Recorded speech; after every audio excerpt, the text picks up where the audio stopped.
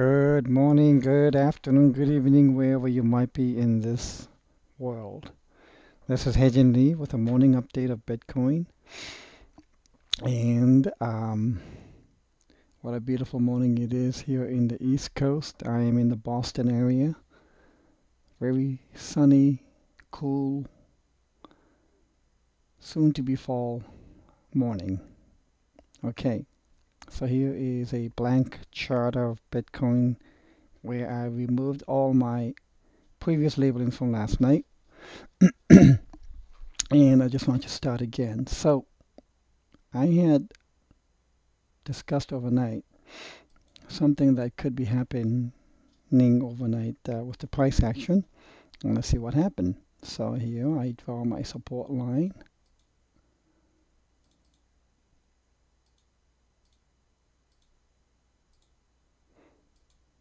And I had said this is an important support, so it's hugging it. And I laid out a scenario for a pattern for an ascending right triangle. Notice how the recent overnight rise is now hitting this horizontal line. And that's a good thing. It might bounce off of it. It might get repelled once, one more time.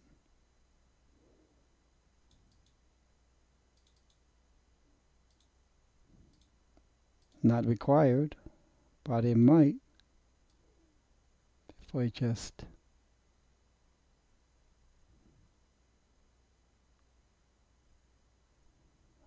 before I draw that line, sorry. Let me go to the minimum target calculation. And it's about parallel. Okay.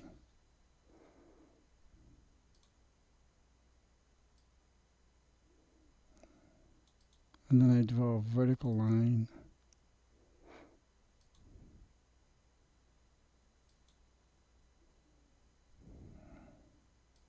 Oh, here it is. Okay.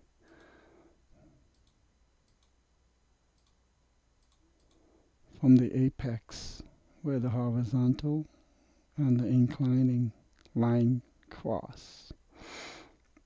And I draw a vertical line until it hits the parallel line. Now this is giving me 52.13. Different target from yesterday, because yesterday I was using 3-hour chart.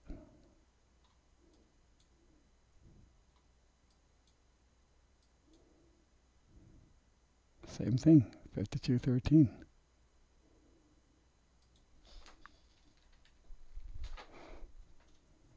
If that is the minimum target,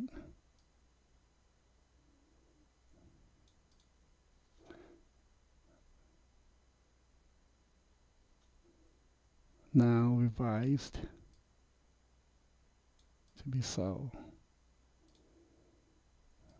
I could potentially bring it to a new all-time high.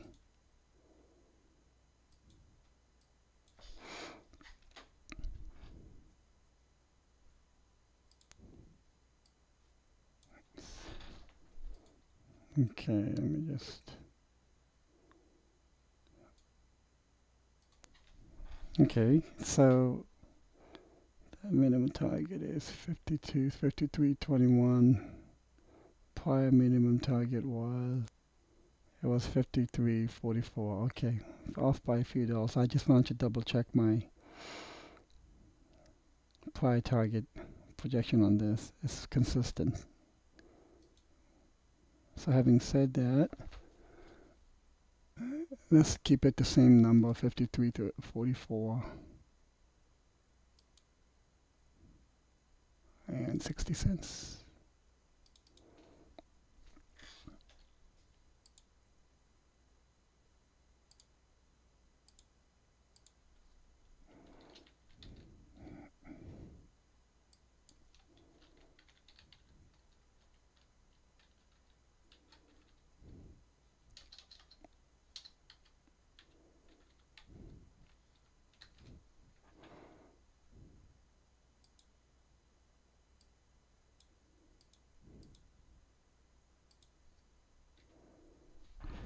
Okay.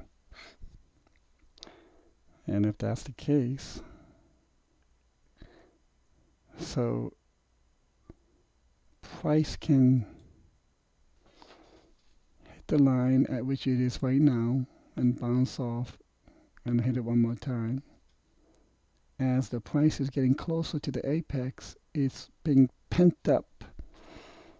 Think of as a powder, a rubber band, let's say, being stretched until it can't take it anymore, and it has to break off.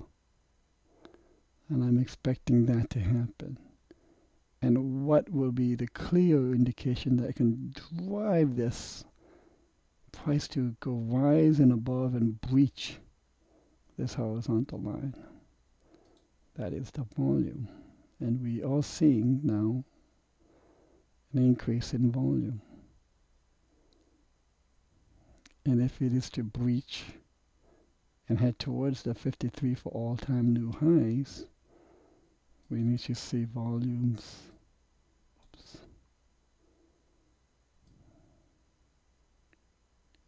get higher.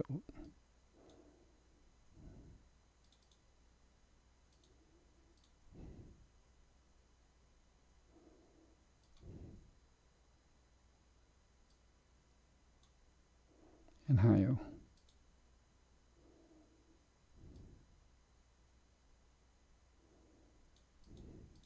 Okay? That will drive.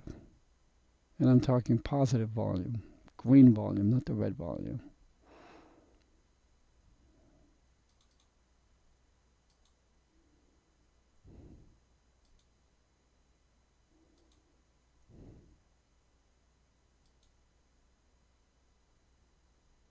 Yeah, not much of a difference. I'm using F-Lux on my monitor, which changes colors on me a little bit. So this looks green to me, but I think it's really blue. I'm not colorblind. So, but anyways, we need to see some serious more than this volume coming up. So far, it looks good. So far, it looks good. Let's see where it goes. Now, I just want to also do a clarification. Hold on one second. Let me get out the chart. So this chart that I gave last night, this was not a bearish scenario, not necessarily, not for the short term of a few days, let's say.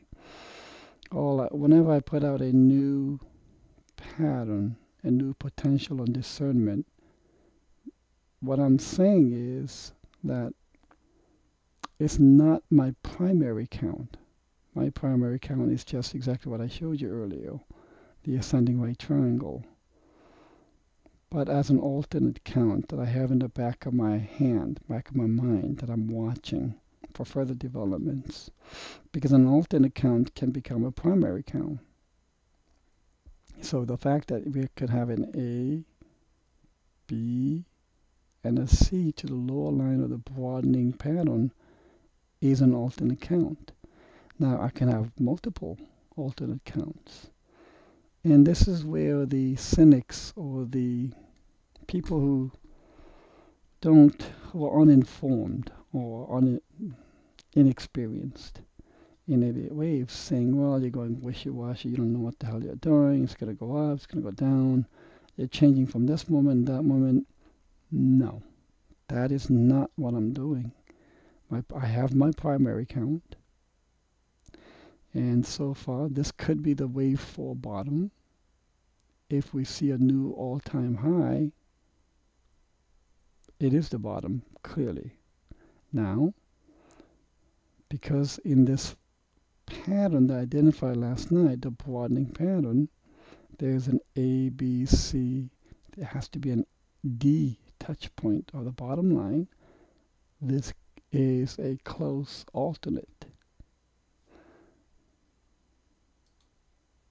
This could go only up to here. It may fail to meet the minimum target. And if that's the case and it turns from here,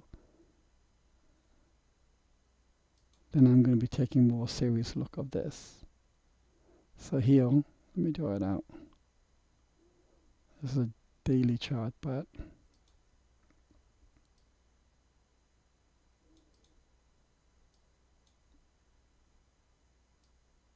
this is the ascending right triangle I'm looking at.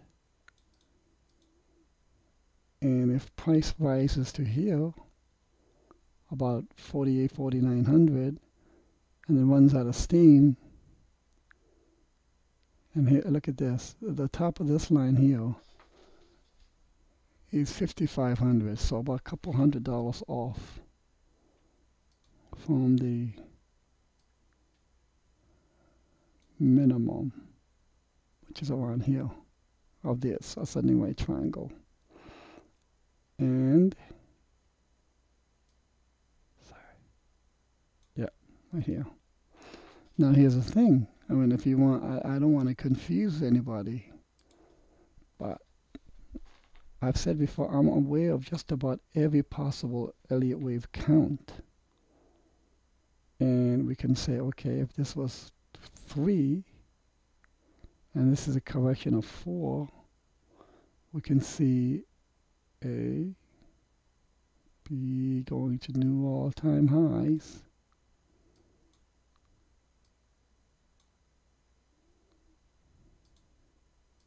Price will go up, new all-time highs, and fall back down. This will be a perfectly valid correction. And this is my other alternate count, where we have A, B. B exceeds the prior peak of 3, of C in this case.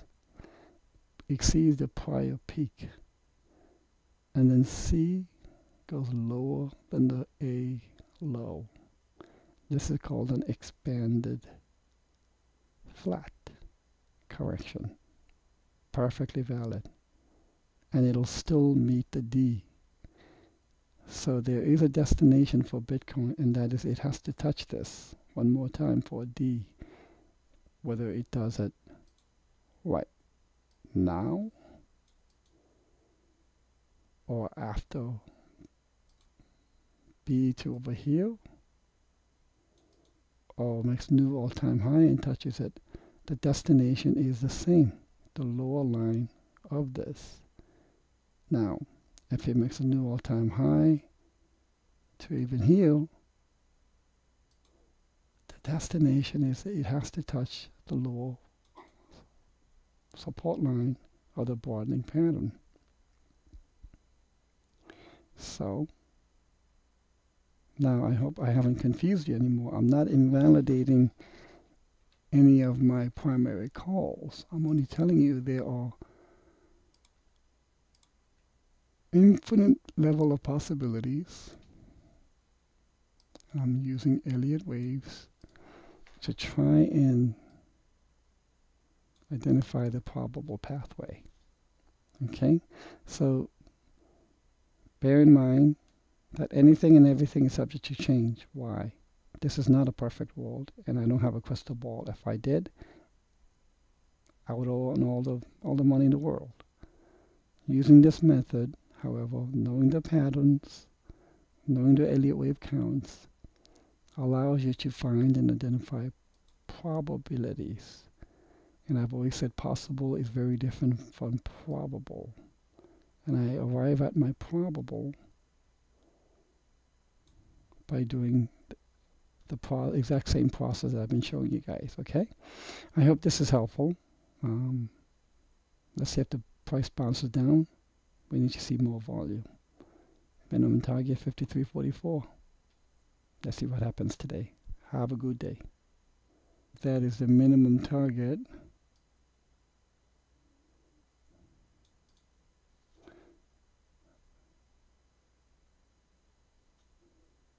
Now revised to be so. I could potentially bring it to a new all-time high.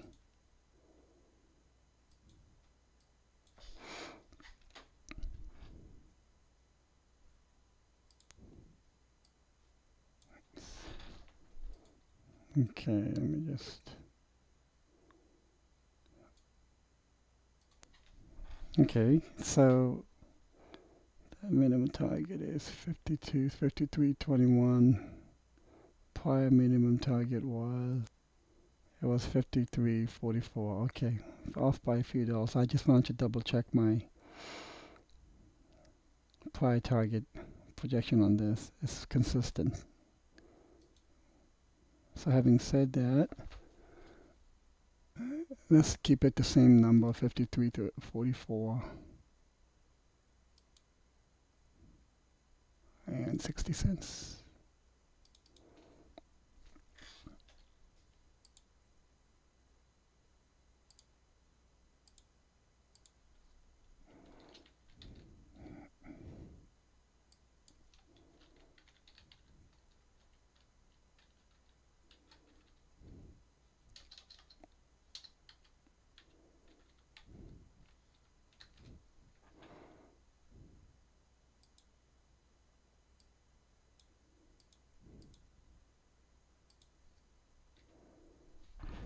Okay.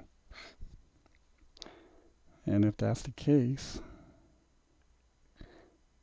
so price can hit the line at which it is right now and bounce off and hit it one more time. As the price is getting closer to the apex, it's being pent up. Think of as a powder, a rubber band, let's say, being stretched until it can't take it anymore, and it has to break off. And I'm expecting that to happen. And what will be the clear indication that it can drive this price to go rise and above and breach this horizontal line? That is the volume. And we are seeing now an increase in volume. And if it is to breach and head towards the 53 for all-time new, I have my primary count. And so far, this could be the wave 4 bottom. If we see a new all-time high, it is the bottom, clearly. Now, because in this pattern that I identified last night, the broadening pattern, there's an A, B, C. There has to be an D touch point of the bottom line. This is a close alternate. This could go only up to here. It may fail to meet the minimum target. And if that's the case and it turns from here, then I'm going to be taking a more serious look of this. So here, let me draw it out. This is a daily chart, but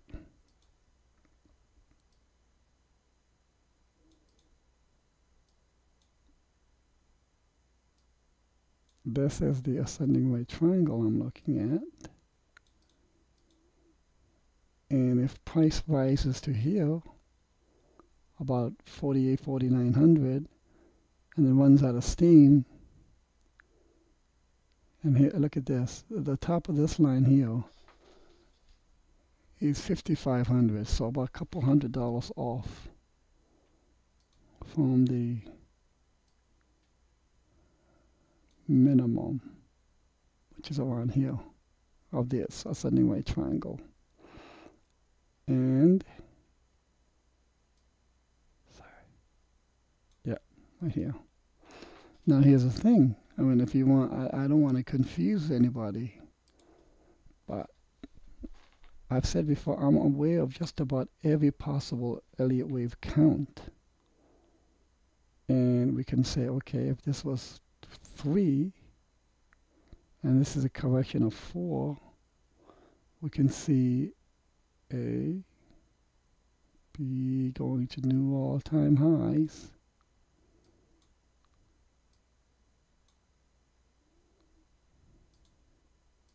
Price will go up, new all-time highs, and fall back down.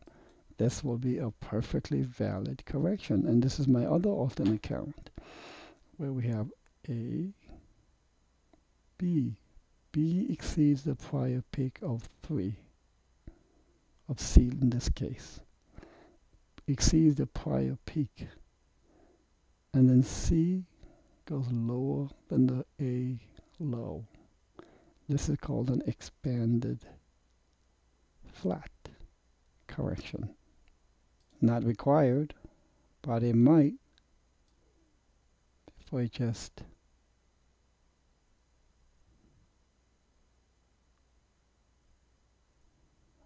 before I draw that line, sorry, let me go to the minimum target calculation.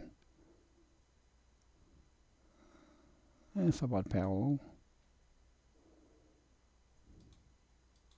Okay.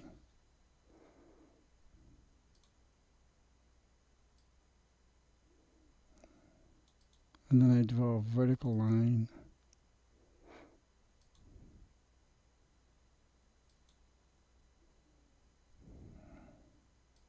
Oh, here it is. Okay.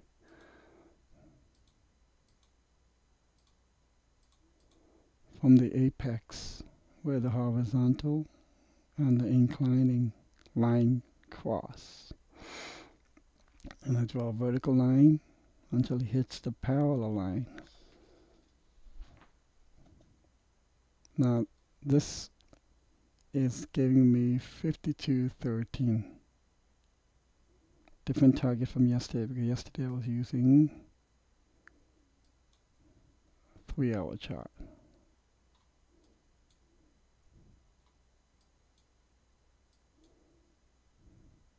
Same thing, 52.13.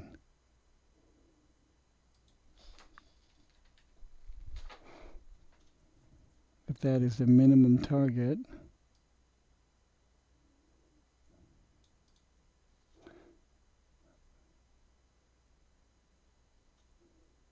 now revised to be so, I could potentially bring it to a new all-time high.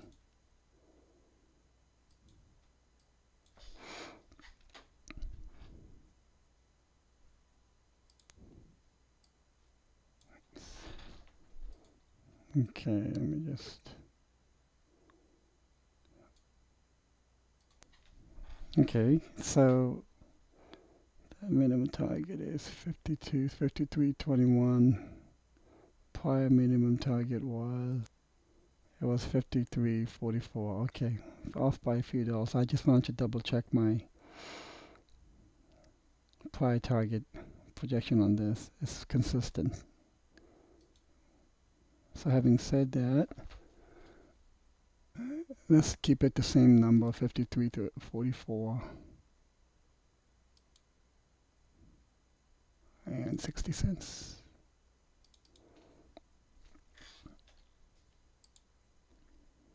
Break off, and I'm expecting that to happen.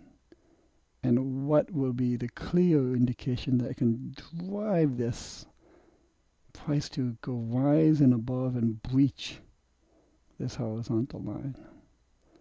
That is the volume, and we are seeing now an increase in volume. And if it is to breach and head towards the 53 for all-time new highs, we need to see volumes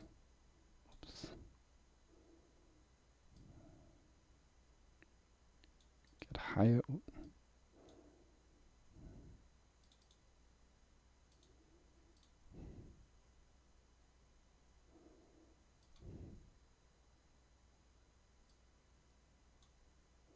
And higher.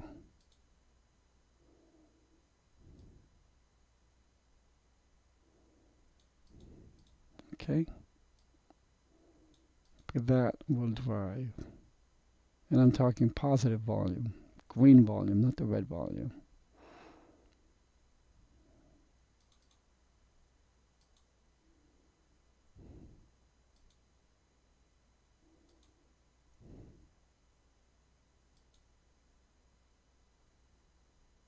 Yeah, not much of a difference. I'm using F-Lux on my monitor, which changes colors on me a little bit, so this looks green to me, but I think it's really blue. I'm not colorblind. So, but anyways, we need to see some serious more than this volume coming up. So far it looks good. So far it looks good. Let's see where it goes. Now, I just want to also do a clarification. Hold on one second. Let me get out the chart. So this chart that I gave last night, this was not a bearish scenario, not necessarily, not for the short term of a few days, let's say.